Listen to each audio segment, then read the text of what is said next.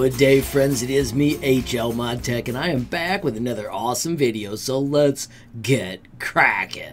Friends, I saw a question in the Reddit about parts joined, same color. Notice there was a red part and a green part, but back on his Your Design screen, they had the separate colors. Is there any way to make them both the same color? Real quickly, let me show you what we got.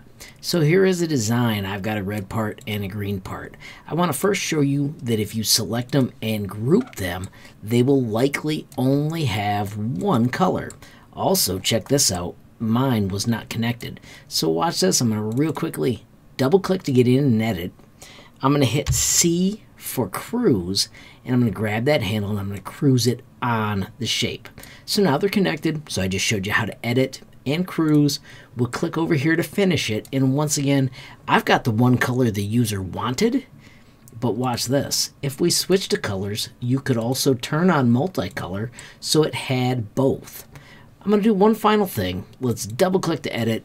I'm going to grab the two and I'm just going to show you how to align them. This little button is align. Let's click on the corner and choose middle from the front three, middle from the left side, and of course up and down. I don't want to center it at all. The pink shows I'm editing. Boom, I'm going to click and put it together, and then the user wanted it to all be the same color, so I'm going to go back here and shut off multicolor.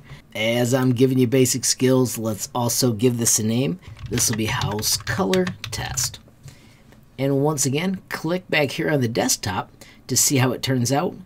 There you have it, two shapes, both red. Hopefully that clears things up for the user.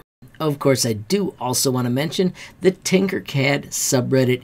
It is a fantastic place to ask questions and learn a lot about Tinkercad. Friends, as I wrap up, I do want to remind you about my website, HLModTech.com. I've got a page dedicated to Tinkercad with tons of awesome categories. On the left, you'll also find Day 1 starters. You'll also find some of my favorites and Tinkercad essentials. On the bottom right-hand corner, friends, you will find a built-in messaging tool.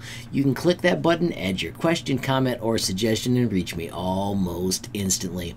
Friends, I do also want to recommend the link to the Tinkercad community Discord.